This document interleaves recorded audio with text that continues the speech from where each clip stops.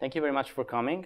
My name is Vittorio Romeo. I currently work at Bloomberg as a software engineer, and you might know me for my video tutorials and my other conference talk. Today, we're going to speak about static control flow in C++14, and this is what we're going to do.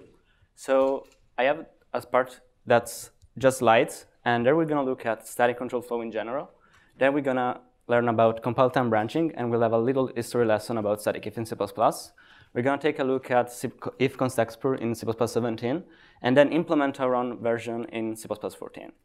Then we're going to switch to code and comments, and we'll see the implementation details of static if, and we'll also deal with compile time iteration using two different techniques. For each argument, which you may know if you're following Sean Parent on Twitter, and static for, which is a glorified fold with a lot of syntactical sugar. So what is static control flow? So static is a specifier that has multiple meanings in C++, but it's also a word very commonly used by developers to refer to compile time control flow. Languages such as D, if you have ever used it, you should know it has a very, very powerful metaprogramming facility called static if. And there are also other languages that do that. The goals of this talk are understanding the benefits of static control flow, looking at the history of static if in C++, and also analyzing the constructs we're going to implement in C++14. Let's start with an example of another language. So this is static if in D. If you look at this, it's pretty weird because as you can see, we're kind of having this kind of template where we're passing a compile time integer, and we are compiling different aliases depending on the integer we passed. And we also have a static assert over there, which will only fire if the conditions are not met. So in this case, you can think about the decompiler completely ignoring branches that are not matched by the conditions. So how would you implement this in C++? Anyone?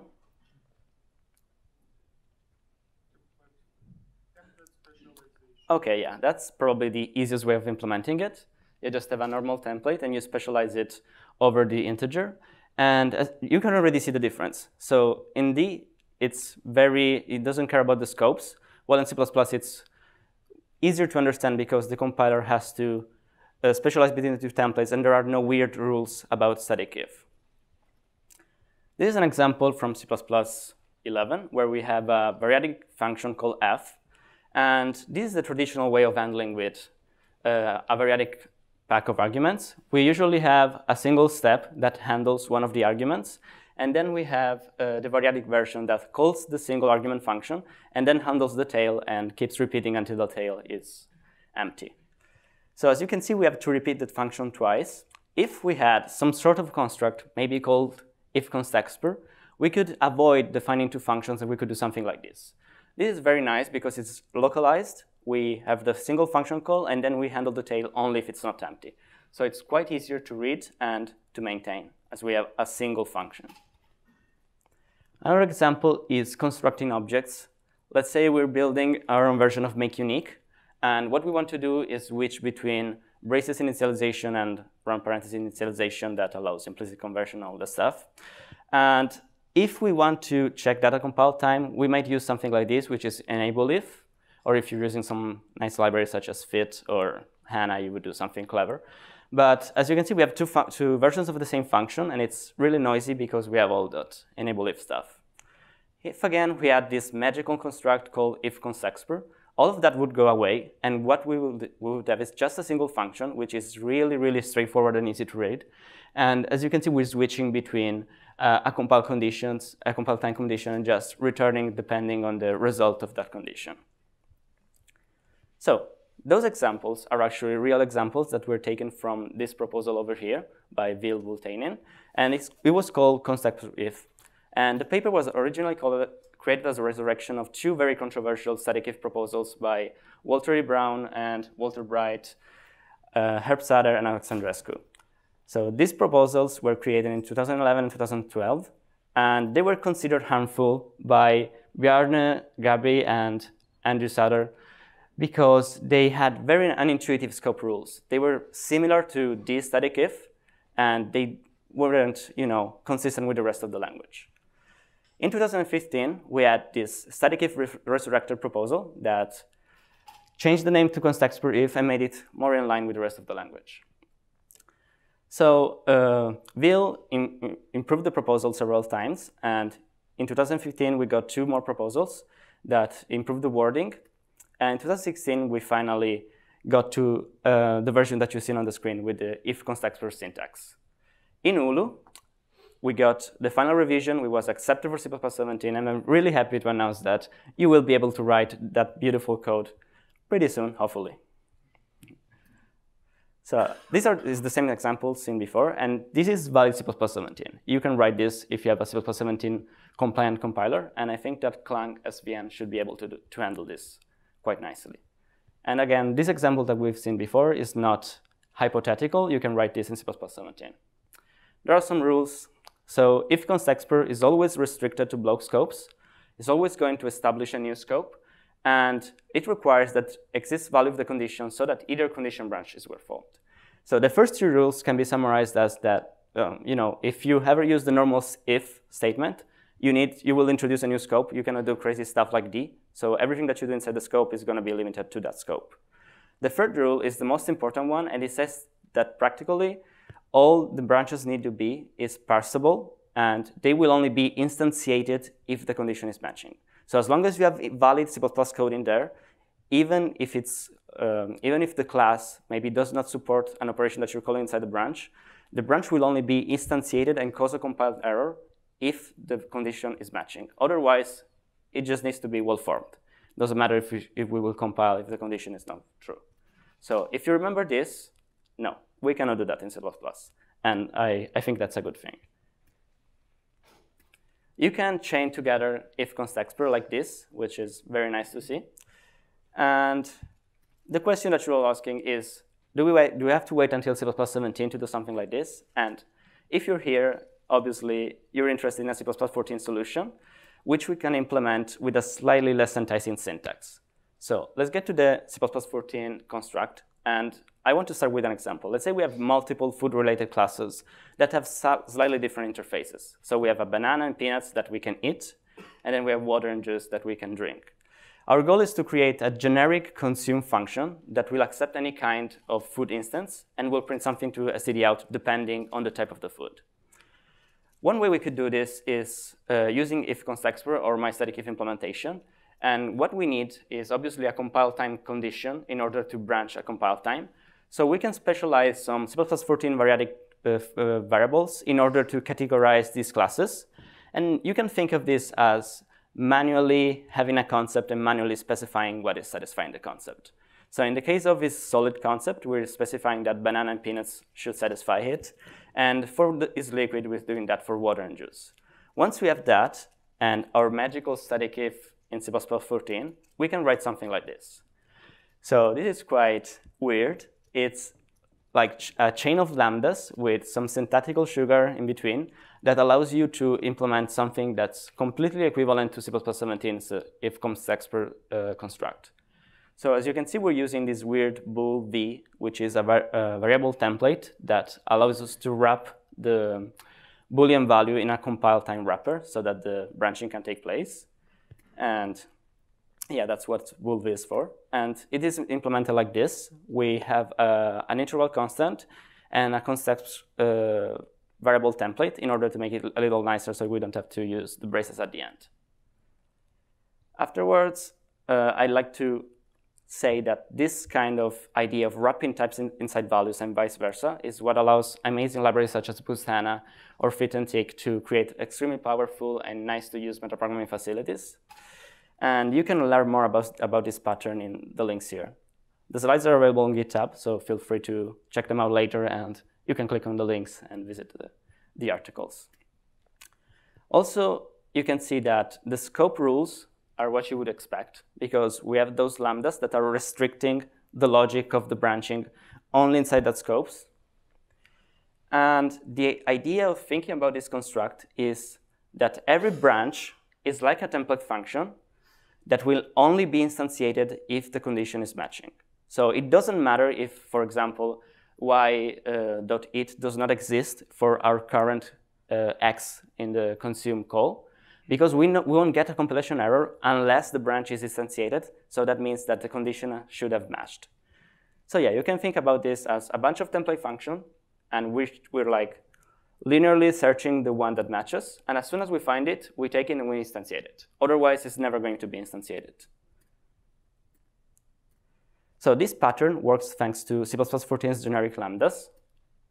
This is one of the branches, and the compiler does some magic transformation, and it becomes something like this. So it's an anonymous struct with a templated operator call that's taking an argument and then doing something.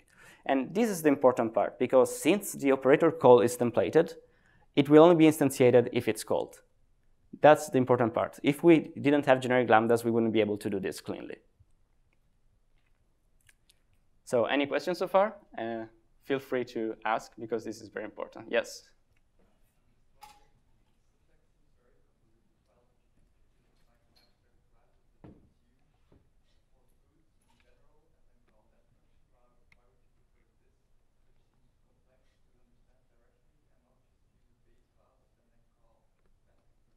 Okay, the question is, why would you use this very convoluted syntax instead of using a base food class and maybe doing something more traditional? So this is just an example. I mean, I wouldn't obviously write anything like this for such a simple class hierarchy, but when you're dealing with metaprogramming and when you're dealing with complex code, it's really, really nice to have a localized compiled branch inside a single function instead of jumping everywhere over the code. And maybe this is not an excellent example, but it gives you an idea how you can use different interfaces in the same function without having to use specialization and stuff like that. So yeah, you wouldn't do this for such a simple example, but we'll see more examples in the code that might be more interesting. Sure. You said that in C++ you can't do the crazy stuff that you can in D. Yeah. Having used static if in D a lot, I was wondering why you consider that to be a good thing. Well, the question is, why do you consider not being able to do the crazy stuff you can do in D in C++? And maybe I didn't express myself very well. I don't consider that to be good inside C++ because it's kind of inconsistent with the rest of the language. But if I were using D, I really love the metaprogramming stuff you can do in D. I just think it doesn't fit with the rest of the language. Sure. What if I wanted to disable the invalid specialization at compile time rather than printing out cannot consume at runtime? So the question is, what if I wanted to disable the invalid specialization at compile time and instead of printing cannot consume? Just get rid of the else. That's it. So let's analyze this technique step by step. The first step is obviously calling consume. So we're passing this value inside the function. And after that, we are going to look for a matching branch. So we start at the top of the if, and we test the condition. If it's false, we completely ignore the corresponding branch. And as soon as we find a real valid condition, then we don't care about anything else. We found our branch, we stop there, and this is what we're going to instantiate and call. So this is a very nice animation. Take a look at static if, and this is what happens. Everything, we don't care about that. We're just collapsing the whole construct into a single lambda call. So again, we found our matching condition. Everything else, we don't care about it. We got this lambda and this function call operator, and we're just gonna stick them together and call the lambda. So this is what happens. The argument we pass to consume will be passed to the call inside static if, and the static if call will forward that argument to the lambda, and then this is practically what we get. It's just the call inside the match branch. We don't care about anything else. Oh, sorry about that. Yeah, FWD is just a macro for forward that I defined, which uses decl type to get the types of the argument, so you don't have to specify that again. It's just a macro. So I have another question for you. Why don't we just capture the variable instead of passing another one and calling it again? Does anybody know why?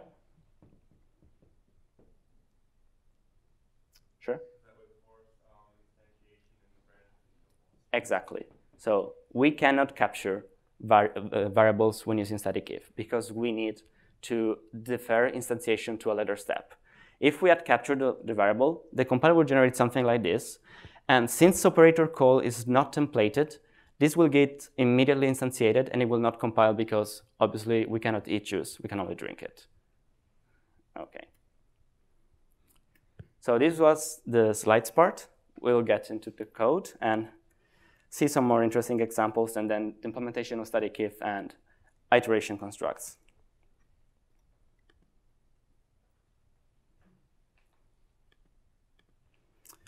Okay, hopefully you can see that. Okay. So this is the example we just seen in the slides. I just wanted to make it complete. And as you can see, here we have our classes. Here we are defining our fake concepts, our manual concepts. And then inside consume, we have this static if construct, and we're calling all the different methods if it matches the branch. And our main looks like this. So we're just calling consume on instances of every kind of food. And if we compile it, you can see that it compiles and it prints what we expect. So for banana, we read in solid and liquid, and for int and float, we cannot consume. If we add C++17, what you would write is much nicer, but it's conceptually the same. So this is what you would write in C++17. You write if const expr, the conditions, and you can just have else for the default case. And as you can see, we avoid a lot of noise, and we don't have two variables, we just have the x. And what the compiler does is it takes care of deferring the instantiation to a later step. So let's take a look at the implementation of static if. Firstly, we will define some interesting snippets and aliases and stuff that's useful. So this is this FWD macro that I was talking about. It's just std forward with decal type of the arguments of the macro, and it's passing them inside decal type, inside the forward call. I like this because it prevents you from having to repeat the argument types, and it's also very nice when you're using generic lambdas, so you don't have to say decal type of x and then x again. It's just a simple macro. Then we'll define our bool compile time variables. So this is a type alias from C++11, and this is a variable template from C++14. If we define this, we don't have to instantiate the bool type. We can just say bool v with a value inside the angle brackets, and that's fine. In C++17, we'll have bool constant, which can be used to replace this alias over here. So my static if implementation was inspired by this article over here that you can check out later, and also by the comments on its Reddit thread and this following CPP core guidelines issue. So it's just a mix and match of everything that has been said there. And those are really interesting discussions, so I really advise you to check them out if you're interested. So the implementation is composed of 3 different things. We have an interface static if function that will take a predicate and will return an helper struct, and then we can call and will trigger the whole compile time branching stuff. We will have an helper struct called static if impl, which will allow you to chain then and else, and will eventually return a result when a branch is found. And the result struct is another implementation details, which will ignore all the other chaining calls, and it will give you the operator call of the branch that you have matched. And as soon as you have that operator call, you can instantiate the lambda and call the function. So the interface function will be called static if, and it will take a Boolean constant as a parameter, as you can see here. Instead of specifying the Boolean directly in the template, I'm using the type value encoding paradigm. So I'm passing it as a value, and then I can always check what the compile time value is because it's wrapped inside an interval constant. So that's a very powerful pattern. And after that, we will forward declare our implementation struct, which will take the result of the predicate. And this will be used, this will be specialized depending on the result of the predicate. Afterwards, we have another struct that's called static if result, and it will be templated on the function to call, which is the branch that we're passing to static if. And we will actually use inheritance to expose the operator call of the function. And before we get into the details, let's reiterate to make it hopefully clear. Static if impl will be returned by interface function, and every instance of this static if impl represents a single branch. The type will be specialized, as you may recall, it's a bool template, depending on whether or not the predicate is matched. Static if result will ignore all the subsequent chaining methods, will inherit from the lambda, which is our branch, and it will expose the operator call in order to allow you to call the matching branch. It will be returned by the true specialization of static if impl if a then branch is matched, or by the false specialization if an else branch is matched. So I also have this make static if result function here that allows you to do type deduction for the lambda, which is pretty nice, but we won't need it in C++17 thanks to the constructor template argument deduction, hopefully. And here we have the specialization of our implementation struct. So this will be instantiated when we find a matching true predicate. If we found that, we don't care about the else predicate, so we can just ignore it. We collapse it. If you remember the animation, it became transparent. We don't care about it. And we return the same structure that we're actually checking now. And the same for else if. So if the branch is true, the predicate is true, we don't care about anything that we implemented to catch the false branch condition. So what we care about is the then, which contains the matching branch lambda. In this case, we finally found our condition, and we can return a result with the lambda that we're going to call. And I'm just forwarding the lambda into the function, then we'll get something that exposes the call operator. For the false specialization, we don't care about then, because the predicate is false. We only care about else and else if. So if we find else, we will just return a result, because we don't have any other else if that we have to check. Otherwise, if we have else if, we will just return a new static if that will check that predicate. So it's kind of a chaining together multiple static ifs behind a very nice interface. And we also have to ignore operator call, because as Jackie said, if we don't have a default case, we might actually have just an if and a then, and we are returning ourselves if we don't have another else. So we need to ignore any possible call to an unmatched branch. The static if result is what will be returned in the case that we find a matching branch or an else branch. And it's very simple. We're just getting our branch, which is the lambda. We are inheriting from it so that it exposes the call operator. And we're forwarding the branch inside ourselves in order to initialize the lambda. As soon as we find a result, we ignore everything, because all we want to do is call that branch without caring about the rest of the static if construct. And these are the syntactical checker functions, which are very simple. This is just for type deduction to create the result. And this is just to get the predicate as a value to make a nice function-like interface. And this will instantiate the implementation by expanding the compile time integral constant to a compile time Boolean value. Everything clear so far? Feel free to ask questions.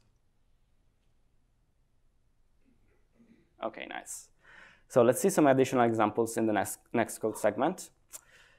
Hopefully, they will be more interesting than the previous one. So this is something I had to encounter while coding a generic data structure. I needed to have this grow function and keep track of how many copies and moves I was doing. And I wanted to check if the type I was copying to the new buffer was move constructible. So instead of having two separate functions and maybe using enable if or a third-party dependency, what I did is I have a single function. I put the static if directly inside the copying loop.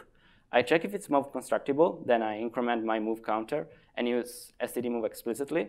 Otherwise, I increment my copy counter and just use a copy. So as you can see, this is very nice when you're writing generic code and you don't know the types. You can just put inside your implementation function and it just works well and doesn't pollute your code with enable if and other stuff. I also think static if is extremely useful when writing compile time algorithms. Another thing I was doing for my thesis is creating a compile time fold. And this is a left fold. And I wanted to control the recursion without having to specify all the parameters again and maybe have a different lambda or a different interface function. So what I did is I returned this fold function here, which you don't have to care about. The good part is that I'm using static if to control the recursion. So I'm checking if there are more items we have to fold onto. And if there are not, we can just return the base case. And this works very well at compile time without having an extra function that just avoids the recursive case. You can think of this like the variadic pack argument example that we've seen in the slides. It's slightly more complex, and it's a compile time. But I think this is way cleaner than having an explicit specialization and having to duplicate the function signature 2 times. I agree. So yeah, again, being able to branch in an almost imperative way in compile time code is something that might be more familiar to programmers who are not experienced with functional programming. And it can be subjective, but again, I really think it's cleaner in these contexts. Another common operation we do in imperative code is the for each loop. So is there a way we could implement that at compile time as well?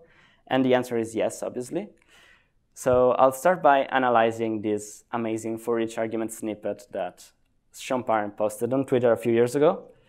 And I've analyzed it already at CppCon 2015. It's a 30-minute talk dedicated to that, but I'll try to be short and show you this cool snippet.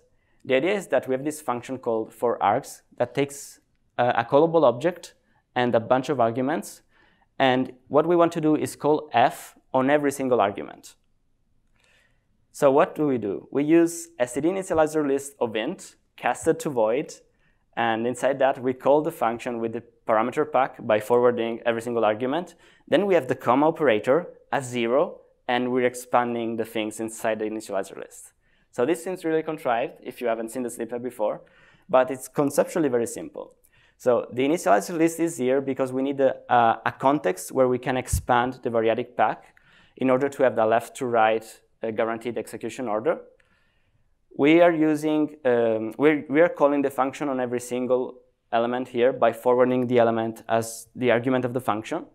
But since our initializer list is of type int, we want this function call to evaluate to a valid int expression. So that's why we're using the comma operator here. And after evaluating every single call to an int expression, we're using the ellipsis operator to expand everything inside the initializer list.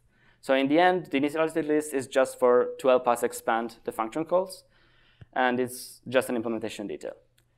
So if this is not clear, this is an example for args call, which is taking a callable object that will just forward the argument to cout. And here we're passing heterogeneous values. We have a string and a bunch of ints. And what we expect is to print hello 1, 2, 3 to std out. And this roughly expands to this crazy thing over here. It's an initializer list casted to void containing 4 elements. And every element is a call of the callable object we passed with a comma and 0 in order to evaluate it to a valid int. And since inside an initializer list, we're guaranteed to have a left to right evaluation order, this will do what we want. It will print hello 1, 2, 3. And the comma operator will allow it to be valid at compile time because they are actually ints, so they can be inside the initializer list. And this is the same as writing std out hello 1, 2, 3. So this is a zero overhead abstraction that you can use to call a function over an heterogeneous set of values. Just to show you a possible example, this is a call of the forArgs function with the same arguments as we've seen before. And if I compile that, hopefully it will print what we expect. Hello 1, 2, 3, yes. In C++17, again, this will be much cleaner. This is the implementation in C++17. It's just a fold expression over the comma operator. And fold expressions guarantee left to right evaluation order, so that's all you need to do in order to call a function over a variadic pack. Sure, question. So we have a similar implementation of for each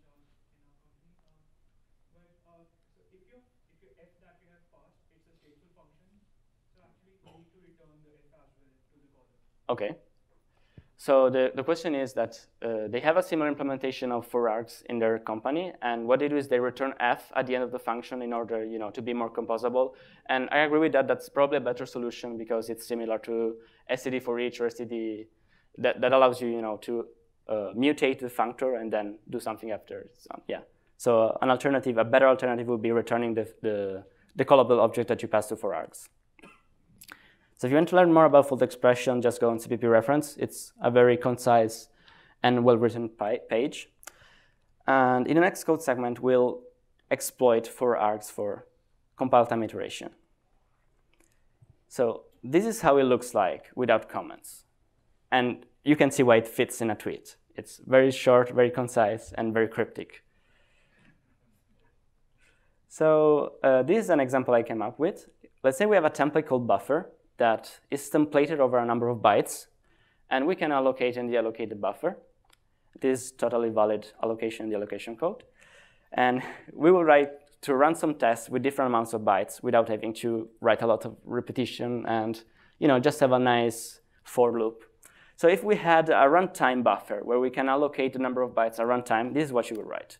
You would have a range 4 over a set of numbers. You will allocate a buffer, you will perform a test, and then deallocate. This is very clean, very straightforward. In order to do data compile time, we need to generate this code somehow. So for args can help us doing that. If you remember our previous static if implementation, we used something similar to bool constant to wrap a Boolean value inside a compile time wrapper. We can do the same with numbers. We can have a size t integral constant and its own construct variable template, and we can wrap a value inside this construct value. This way, we can actually iterate using for args over our values here. And every single SZV instantiation is a different type that will contain the size t value. And inside our function here, we can just call buffer angle brackets with n, and it will unwrap the value for us and instantiate it at compile time with the correct amount of bytes. So this is not as clean as the runtime test, but it's very similar conceptually. You just have a bunch of values you're iterating over, and for every value, you're doing something at compile time, which is instantiating a buffer with that amount of bytes and allocating, deallocating, and performing your test. So it's not as pretty as the runtime version, but if you want to make it prettier, you can use some additional abstractions and maybe have a for values function here that takes a bunch of values. It will wrap them for you inside an integral constant and then do something with a callable object. So is this pattern clear to everyone about, yeah, sure, question.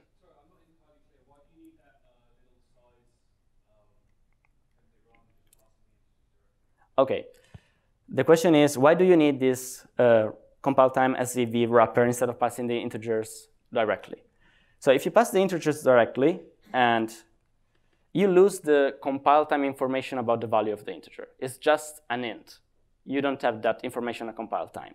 What we want to do is not pass an int, but an 8, a 16, and 32 at compile time. In order to do that, we need to capture that information and wrap into something that can hold it at compile time, and then we can unwrap it later.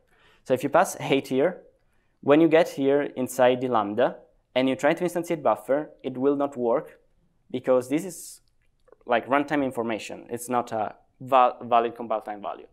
If it's not clear yet, think of it in terms of types. What if you wanted to instantiate a buffer with a specific type?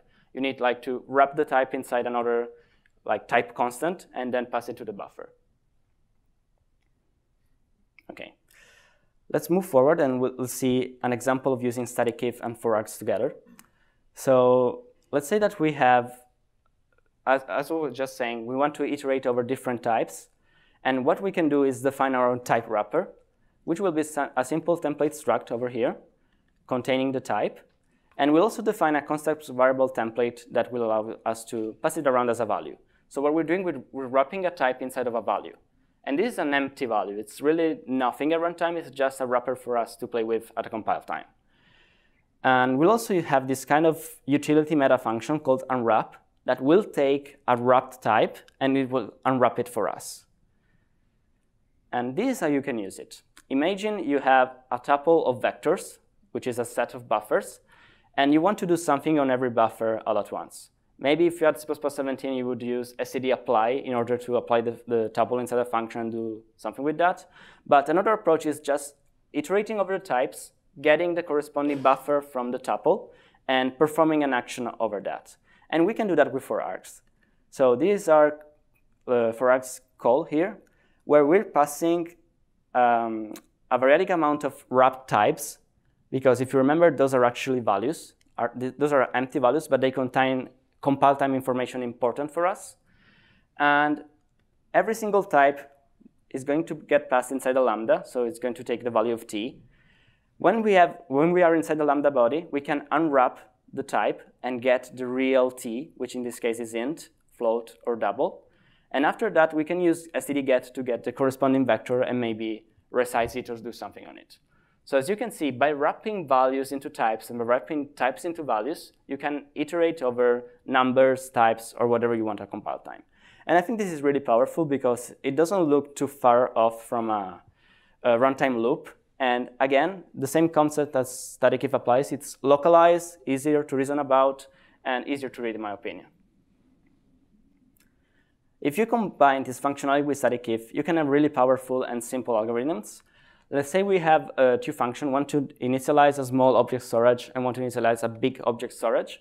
And we want to check at compile time whether or not a set of types is bigger than a certain threshold and switch upon the threshold in order to initialize a small or a big storage. So what we will do is have these 4 args here. We have a bunch of types over here. As you can see, we have an int, float, double, and an array. And inside the 4 args lambda body, we can unwrap our type, check if the unwrapped type is matching our threshold, and in this case, either initialize the small object storage or the big object storage. So by combining these two constructs together, you can get really clean compile time algorithms and code that, you know, it's pretty easy to read. It's just like the runtime version, but this is all happening at compile time. So for args is very, very cool, but it has some annoying limitations.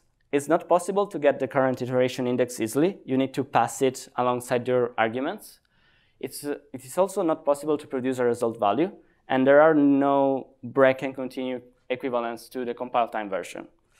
So what we're going to implement is another version of static iteration called static for, which will be internally implemented in C++14 and will allow you to do all of those things. Static for, compared to for args, will indeed add the ability to get the current iteration index as a compile time number. It will give you the possibility to produce an output value, so an accumulator, and it will allow you to break and continue out of the loop quite easily. So if you are familiar with functional programming, this is just a glorified fold. The idea is that we're trading off compilation times in order to use a recursive implementation so that we can have all this nice sugar, because with for args, we get the ellipsis operator, so it's expanded by the compiler, which is very quick. But if we want to do this stuff, we need to recurse. So it's going to be a little more impactful on compile times, but it's more powerful. So those are two alternatives depending on what you want to do. So before diving into the implementation, let's see a very contrived example that will show you everything that we can do with static for. So we will write a static for that will accept any number of compile time numerical values. It will accumulate the numbers and return a result at compile time. So the sum of all numbers in a compile time wrapped value. And it will print every even number and iteration index. And it will immediately break when we find this strange sentinel value, which is -999. So the idea is this static for works by passing its current state as a parameter to the loop body every iteration. And you can query this state to get the current iteration, the next action that will happen, which is either continue or break. And you can also access the accumulator variable that you can override with your new value inside the for loop body. So this is how it looks like. We have the static for function, and the body is a lambda that will take 2 parameters. The first one is the state of the static for, and the second one is the current argument we're iterating upon. And since GCC doesn't really like when we use state and x inside a context, we need to use this kind of weird pattern where we take the type of the state and immediately instantiate it in order to get a context value. Clang does not force you to do this, but it's just a workaround in order to take this value and convert it to something that you can use at compile time. And we are not losing any information because everything is in the compile time wrapper. So there is nothing we're losing by reinstantiating the type again. So we can also assign names to our predicates. So the must break predicate is when our x is equal to the weird sentinel value that we chose. And the even predicate is obviously when when the remainder of x and 2 is 0. Now we can check if we have to break. And if we have to break, we will use return state.break. So we need a way of telling the for iteration that we want to break immediately. So we're going to return this special value that will be caught by the implementation, and we will stop iterating. Otherwise, we will have another static if here that will check if the number is even, and if it's even, we will print something to std out, and that will be the iteration, the current index of the for, which is stored inside the state, and the number itself. Otherwise, we will continue iterating, and we will increase our accumulator with the current value. So all of this is a lot to take in, but I wanted to show you an example that uses every possible feature of static 4.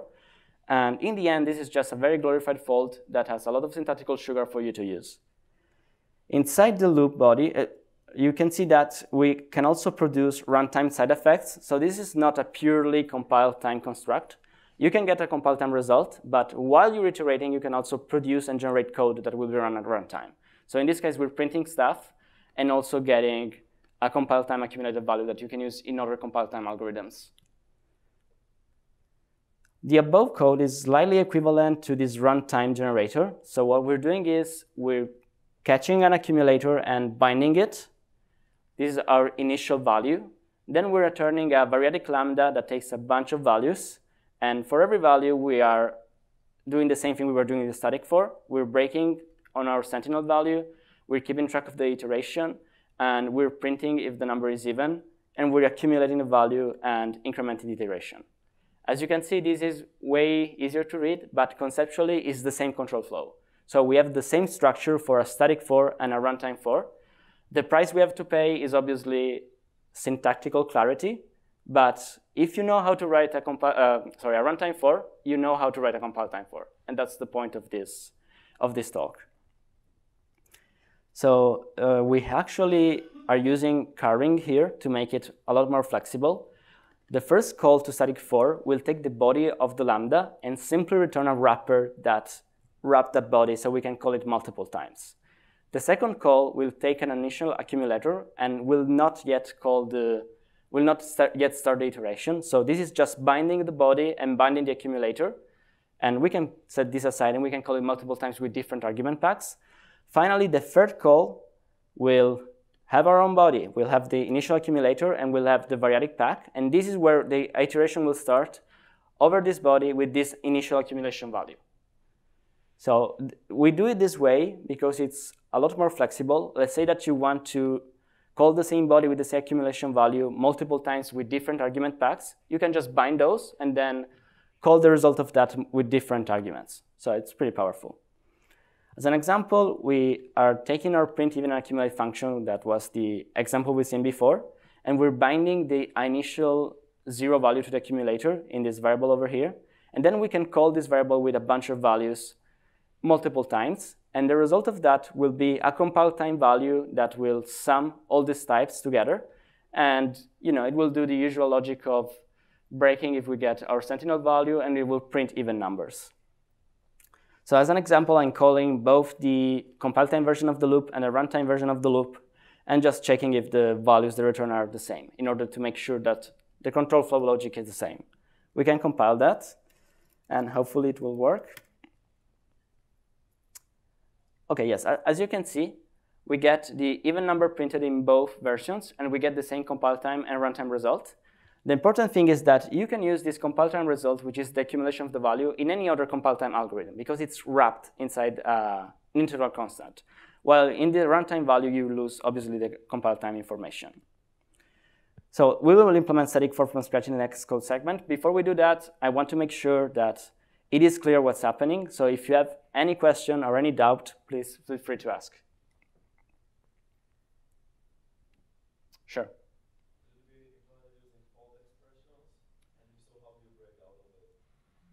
So the question is, could you use fold expressions? OK. No, you couldn't use fold expressions because you have no way of breaking out of it, and also no way of getting the iteration index. If you think about it, the previous code snippet, the 4-arg snippet, is actually a fold expression in C++17. So that's the trade-off you have to pay. You either use something that gets expanded by the compiler directly, and it's very fast at compile time, or you use a recursive solution that allows you to do more stuff, basically. Sure? Is there any way this could degenerate into really crappy runtime code? The question is there any way this could generate really crappy runtime code? No.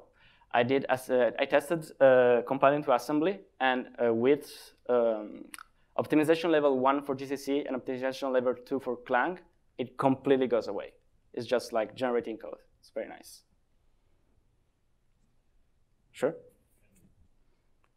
Are the errors that you get if you have syntax errors in generating this? Are they at all clear? So the question is, if you, are the errors you get with this clear? No, they are horrible.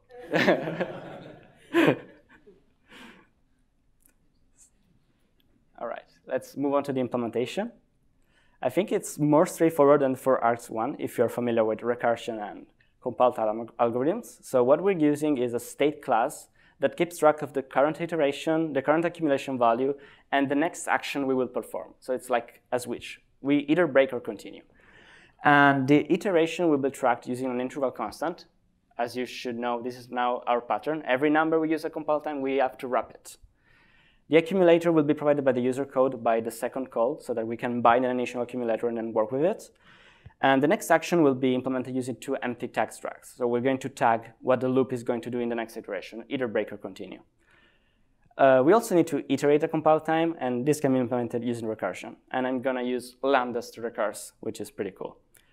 So the action classes are over here. They're just implementation details in a hidden namespace. They are empty tag classes.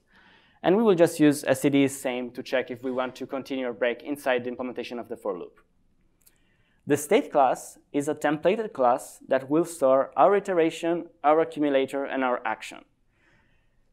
Now, we need to know all of those values at compile time, so it needs to be a template. But we also want syntactical sugar that will allow the user to grab them very easily. So we define constexpr auto methods that will instantiate the template value and return it. And this is very nice because we're using C++ type deduction, so we don't have to specify the type ourselves. And the compiler can usually automatically convert it to a runtime value. So like if we're using stdcout with the iteration value, there's no need to unwrap it manually. The compiler will do that for you. So it's pretty convenient. Now we also have to define two methods, one to continue and one to break. And as you can see here, I have two overloads because we might want to continue with the same accumulation value without mutating it, or we might want to give the static for a new accumulation value in order to pass it forward to the next iteration. So depending on what you want to do, you either want to pass a new accumulator or just use the current one. And these methods here will change the action inside the state so that the next iteration we will check using static if whether or not we need to continue or break.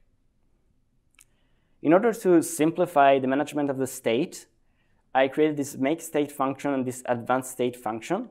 And the makeState function will probably not be needed in C++17, but all it does here is just take the values by regular parameters for the function so that we can deduce the types, and we'll just instantiate a state. The advancedState will just take the current state, an accumulation value, and the next action, and we'll just increment the iteration for you very easily. So one thing that might be interesting here is that when you want to increment a compile time value, you need to wrap it again, because when we're doing this +1 over here, we're going back to the runtime realm. So we want to wrap all that into the compile time realm again. So we use sysv. If you had your own interval constant implementation, which is what boostana does, you can overload the plus operator for two integral constants, and you will do the wrapping and unwrapping inside the implementation of the operator overload. So it's a lot cleaner, but you need a lot of boilerplate that didn't fit on the slides, on the code rather. OK, let's implement the state methods. So for continue, what we want to do is just advance the state with our current state and either give you a new accumulator that was provided by the user or the current accumulator. And we're going to signal the for recursion loop that we want to continue and not actually break. The break function is pretty much the same. If we don't want to have a new accumulator, we just pass our current one. And we want to signal the for body that we want to break instead of continuing. The next piece of the implementation, which is the most complex one, is the recursive lambda that is used to actually execute the loop. And as you can see, this is wrapped inside a static for function that will bind our body. So this is the first call of the function.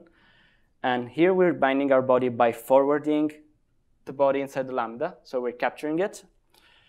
And this lambda call step will be called multiple times with every argument at compile time. And in order to recurse with lambdas, we need to use this weird pattern where we pass the lambda to itself, because we don't have information about the lambda until we call it. So if you were doing this at runtime, you might use a std function, because a std function erases the type and allows you to recurse inside the lambda. But since we cannot use that at compile time, we need to pass the lambda to itself in order to recurse. This is kind of weird, but it does make sense if you think about it. Then we need to pass the current state to the lambda, the current argument that we are iterating over, and the rest of the arguments. Inside the step body, what we're going to do is we're going to compute the next state immediately. And how do we compute the next state? We call the body function that we captured earlier with the current state and the current x argument. So the next state will tell us whether or not we had to break, what the new accumulation value is, and it might generate code. We also need to check if this is the last iteration we're doing by checking if we have any remaining argument in the argument pack. That's very easy to do. We just check the size of the argument pack with the size of ellipsis operator and wrap that into a compile time value. That's very important. Now we need to make sure that if the user is going to call break in the next state, we want to immediately break. So we don't want to generate an extra step of code or modify the accumulator value for an extra step. So what we are going to do is checking if we must break by using std same with the type of the next action in the next state and comparing that to the break action. So if in the next state the user is going to call break, we want to recognize that at compile time by using decl type on the next state. We check what the type of this action will be, and if it will be break, we set this value here to a compile time Boolean true value in order to avoid going an extra step in our static for. Now it's time to deal with recursion. If you remember the previous example a few code segments ago, I used static if to recurse inside a lambda for a fold, and this is basically the same thing. What we're implementing is a syntactical sugar for a left fold. So what we want to do is static if to control the recursion. If we have to break because the user wanted us to immediately break, or if we are the last iteration, this is our final step or base case. We are going to return the current accumulator, and that's it. Otherwise, what we want to do is recurse. And this is the very cool thing about lambdas. You can pass the lambda to itself in order to allow recursion without knowledge of the type of the lambda at compile time. And we can also pass the next state and the rest of the arguments ignoring the current argument. So this is a lot to take in, but I hope it's kind of clear what we're doing. If the user wants to break, or if we have no more argument, just return the accumulation value. Otherwise, we call ourselves. This xself will be basically the step function with the new state and the rest of the arguments. So that was the step function. Now we want to return something that allows the user to bind an accumulator to the state function. And to do that, we move the step function inside an extra lambda that will be returned. And this lambda will just take the initial accumulation value, bind it, and will provide the user with another function that will take a bunch of arguments and iterate over those arguments using the bound accumulation value and the bound loop that's going to be used for the static for. And what we need to do here is we need to explicitly check if the user is passing an empty parameter pack, because otherwise we will get a compile time error during the instantiation of the step lambda. And so if the user is passing no arguments, we'll just immediately return the accumulator. Otherwise, we start our iteration with an initial state that begins from the 0 iteration index, from the bound user provider accumulator, and with the continue action by default. Once we have all of that, we can finally call step with the initial state and forward it via the argument pack. And we can actually invoke static if with our step and our argument pack. So throughout this talk, what I've been doing is just defining x and y's. The reason I do this is to allow the deferring of the static if branch matching at compile time. So if you see xs here and ys here, it's just because I'm calling static if and passing it back to the static if in order to allow template instantiation to take place only if the branch is matched. So we can test our implementation. This is an example call. We're using static for with our body over here. And this will just bind the body. After binding the body, we bind an initial accumulation value. So this is a second function call. And the final function call will execute the loop and give us our accumulate the result. So if we analyze the body, what we're doing is we're printing everything at the beginning of the loop. Then we are computing our new accumulation value by taking the old one over here and incrementing it with the value that we're iterating over and wrapping all of that inside a compiling time constant. Again, this decal type stuff, it's required because of GCC for some reason. So if you use Clang, it's way nicer. And after that, we will return the continue action from our state with the new accumulation value. So this is just a sum over the elements of the static for with an initial 0 value. If we compile that, we should get the sum of 10, 20, 30, and 40. Oops. Okay, as you can see, we get every iteration value and iteration index and current value printed, and the current value of the accumulator, so we can track what the for is doing. And again, the point of this construct is that it's conceptually the same as a runtime for in terms of control flow and how you would think about it. The difference is the horrible syntax, but that's just what we have to do for now. Sure, question. The for loop is, so the computation that's being done at compile time is creating the code that's going to be executed in each loop, which is, that's the runtime execution. The types and the types that are passed in and the types that are returned is what's being used to do the computation at compile time for grabbing your compile time results. Exactly. So the question or comment was, what is inside the for loop is code that will be generated at runtime, which is directly in the body, and this will be the code that we're generating.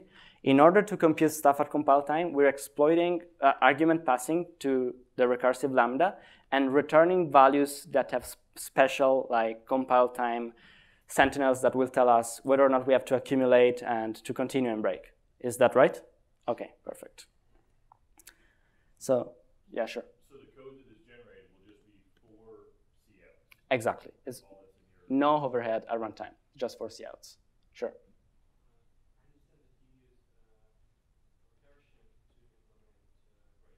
Yeah.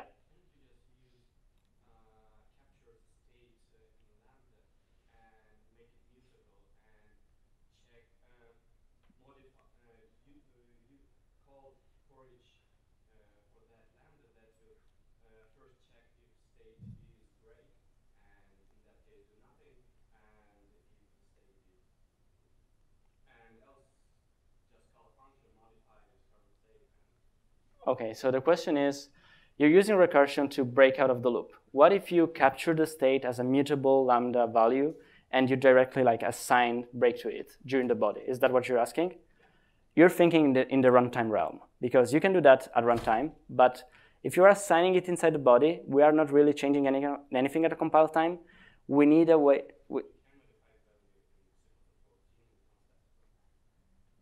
But the lambda is not context. It might work in C++. Okay, I see what you're getting to. Maybe in C++ 17, where we have context lambdas, we could do this in a cleaner way. But in C++ 14, since we do not have context lambdas, I don't think you can use runtime-like syntax to control the iteration. We might try in C++ 17. That's an interesting point. Sure.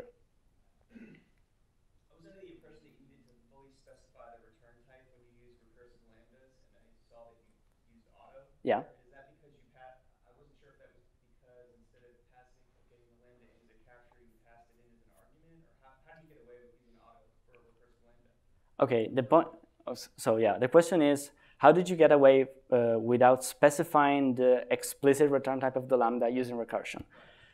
I just use auto because, as you said, I'm passing the lambda into itself, so I don't need to know what the lambda is going to do or is going to return, or the type of the lambda itself during the development of the for loop, since I can exploit the type deduction here. As you can see, when I'm recursing, I'm just using return self, calling self again over and over, but the return type is known in the base case of the recursion. So in the end, the auto that you see here is the type of the lambda, which we do not care about.